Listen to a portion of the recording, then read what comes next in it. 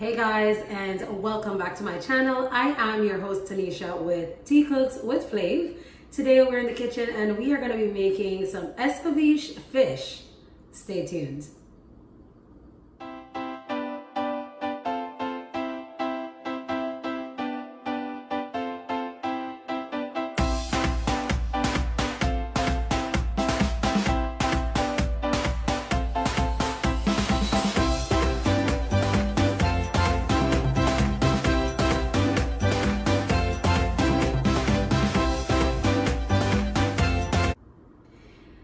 Welcome back and let's get started.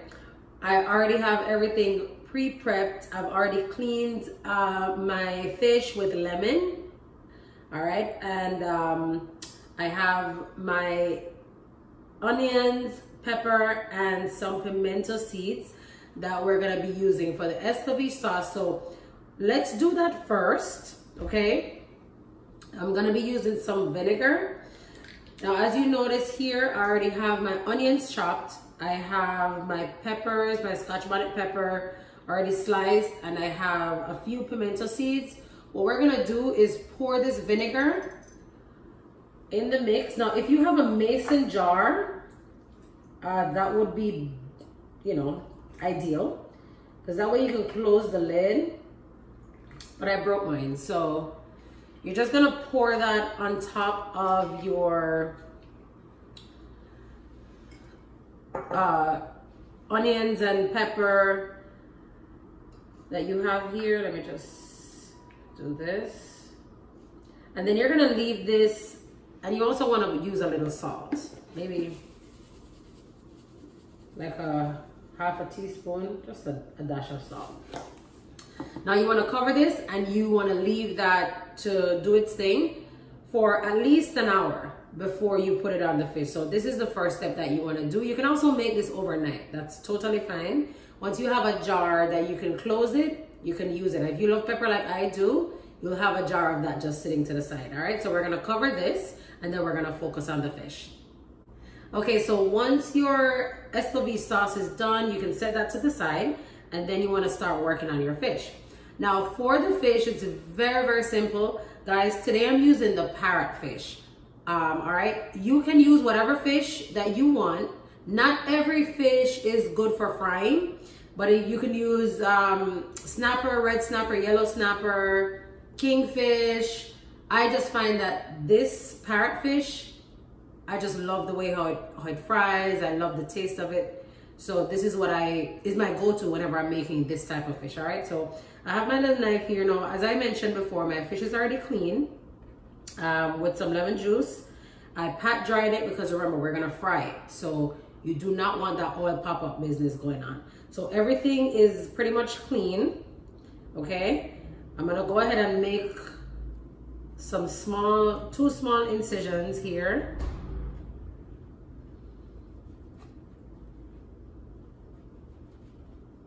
Flip it over and repeat the process. Oops, I found a scale.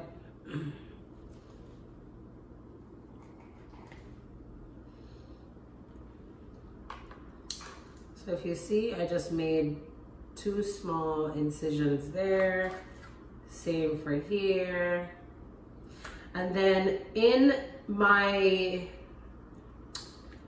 little cup here, I have a teaspoon of salt, a teaspoon of my Maggi fish season, a teaspoon of black pepper, and I just combine it all together. It's just a little bit easier for me.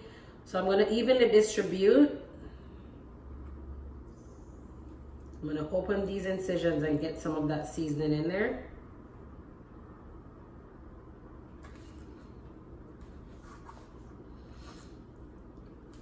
You want to also get inside of it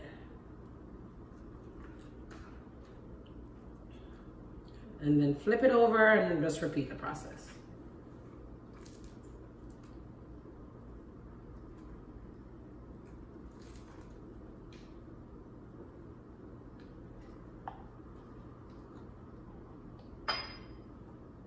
Even though they clean the fish, there are times when I find little scales, and I just picked them off. There's a lot that was on there when I cleaned the fish. So this is pretty much ready to go in the oil. So once your dry rub is on, you kind of finesse it a little bit, get it all in there. Make sure it's evenly distributed right across your fish.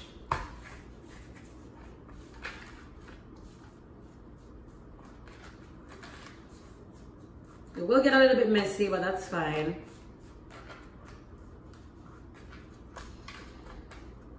Our fish is pretty much ready to be fried. I have a Scotch bonnet pepper here and some garlic that I crushed, like 5 cloves of garlic. I'm gonna throw that into the oil. Well, not throw. I'm gonna nicely put it in the oil so it doesn't splash on me to get the oil flavor before I go ahead and put the fish in. All right, we are ready to get down to business. Let's do this.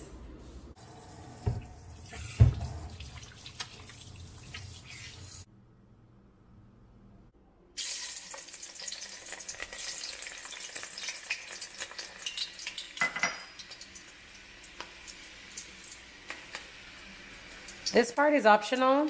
I do it because it gives my fish extra flavor.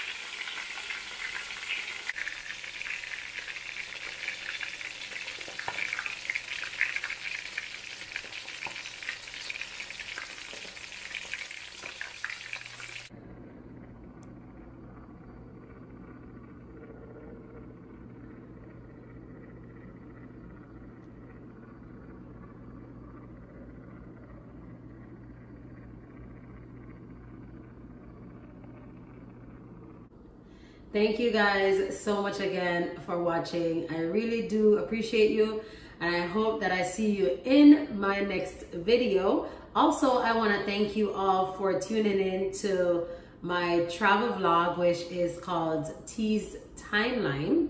I do have some more exciting trips coming up. I can't wait to share all of that with you guys. Thank you again for your support. If you have not yet subscribed to my travel channel, please go ahead and do so now. I'll drop the link in my description box. Thanks again, guys, for all of your support. I really, really do appreciate it. And I'll see you again in my next video. Bye.